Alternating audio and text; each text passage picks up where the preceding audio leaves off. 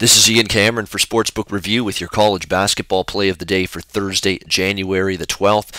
We had our first college basketball play of the day video on Tuesday, and we had a nice easy cash with Florida State rolling over Duke, particularly in the second half, taking control of that basketball game, winning 88-72, cashing for us a play of the day winner. Let's see if we can deliver a second straight play of the day here in college basketball for this Thursday card. It's a big card, and we're going to go to a Pac-12 matchup. The UCLA Bruins taking on the Colorado Buffaloes. UCLA currently, as of this taping, a 6-point road favorite against Colorado, total of 159.5. And for the UCLA Bruins, we know how offensively explosive this team is. 16-1 straight up so far. Their only loss coming on the road at Oregon in their first Pac-12 conference game. This is a very, very dangerous basketball team in terms of offensive weapons. TJ Leaf, Thomas Welsh, Bryce Alford, the coach's son, of course, Isaac Hamilton, Lonzo Ball. Just loaded this team with weapons that can put the ball in the basket, and that's been the biggest issue. They've been sort of criticized at times, this UCLA team, especially in years past, for being a little bit soft defensively.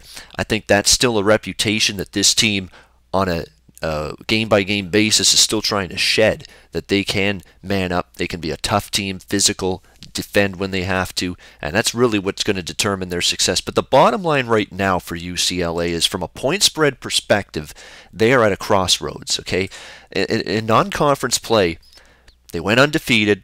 They had a couple of nice wins, a nice home win against Michigan. Now, Michigan is not the same Wolverines basketball team that we've seen in years past under John Beilein. They're having their struggles a little bit this season, but you still beat a big-name program like the Michigan Wolverines, 102-84. That's going to bump up your power rating.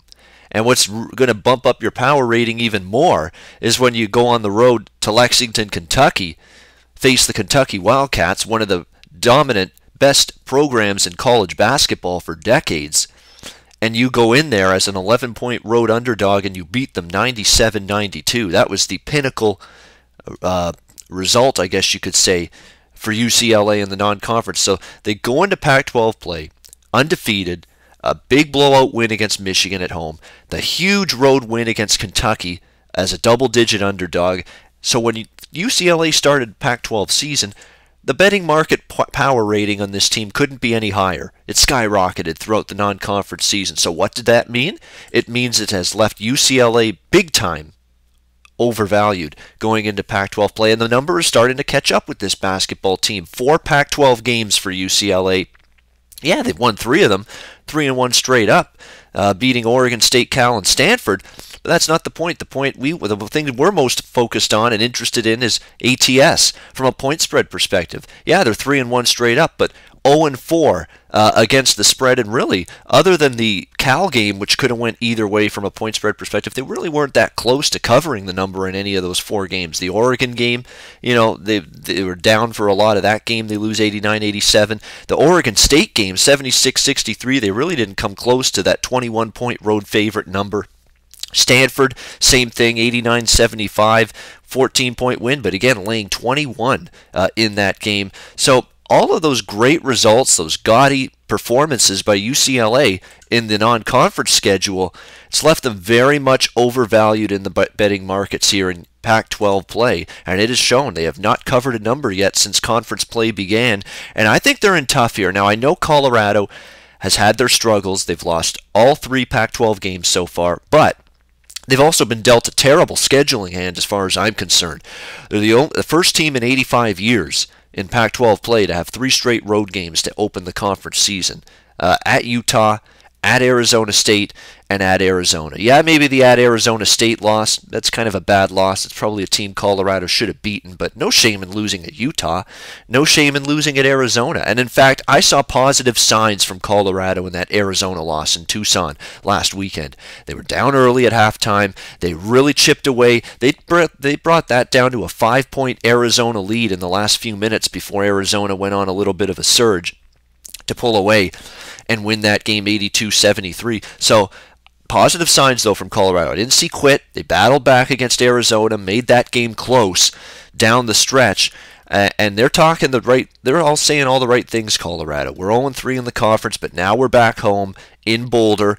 We've only lost, twice on this home floor in conference play the last few years. So again, Colorado coming back to a place where they usually play well. Now granted, they haven't exactly played a great schedule, this Colorado team at home.